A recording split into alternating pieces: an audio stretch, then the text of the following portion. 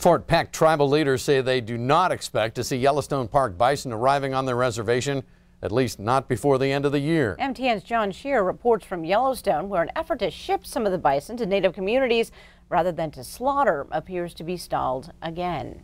For decades, Yellowstone has struggled with how to control its bison population. Some are killed by state and tribal hunters every winter as they try to leave the park in search of food. But hundreds others are captured and sent to slaughter. This has led tribal officials and even former Montana Governor Brian Schweitzer to attempt to relocate some of the animals to Fort Peck tribal lands.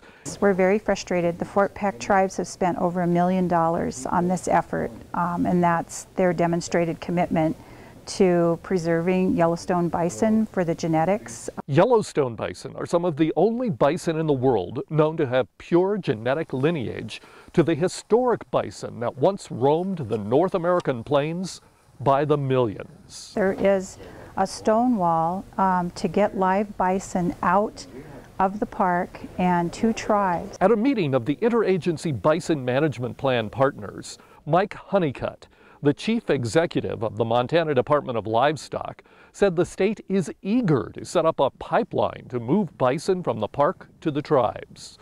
But it wants to make sure all federal requirements are met. Tribal officials claim those requirements keep changing. We've heard from some local sources that those animals have been in quarantine long enough that they can be certified disease-free by the state of Montana and allowed to enter the state legally.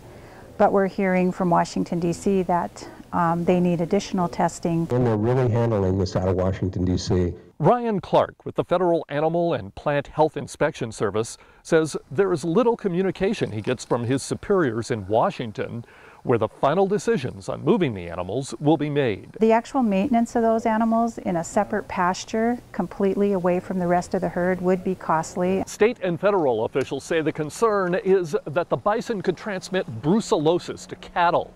That causes fetuses to abort. APHIS says that in Wyoming and North Dakota, bison have been known to transmit the disease to cattle. But in the greater Yellowstone area, only elk have been known to share that disease with cattle herds. In Yellowstone National Park, I'm John Shearer for MTN News.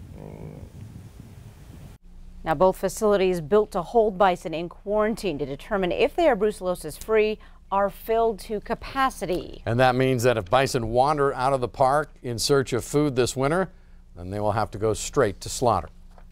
Tonight's Montana Snapshot takes us to the stunning Mission Mountains just outside Missoula. We'll be right back.